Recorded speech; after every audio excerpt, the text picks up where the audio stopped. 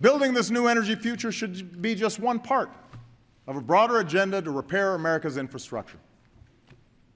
So much of America needs to be rebuilt. We've got crumbling roads and bridges, a power grid that wastes too much energy, an incomplete high-speed broadband network that prevents a small business owner in rural America from selling her products all over the world. During the Great Depression, America built the Hoover Dam and the Golden Gate Bridge. After World War II, we connected our states with a system of highways. Democratic and Republican administrations invested in great projects that benefited everybody, from the workers who built them to the businesses that still use them today.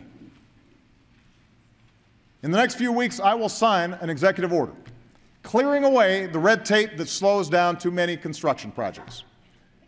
But you need to fund these projects. Take the money we're no longer spending at war, use half of it to pay down our debt, and use the rest to do some nation building right here at home.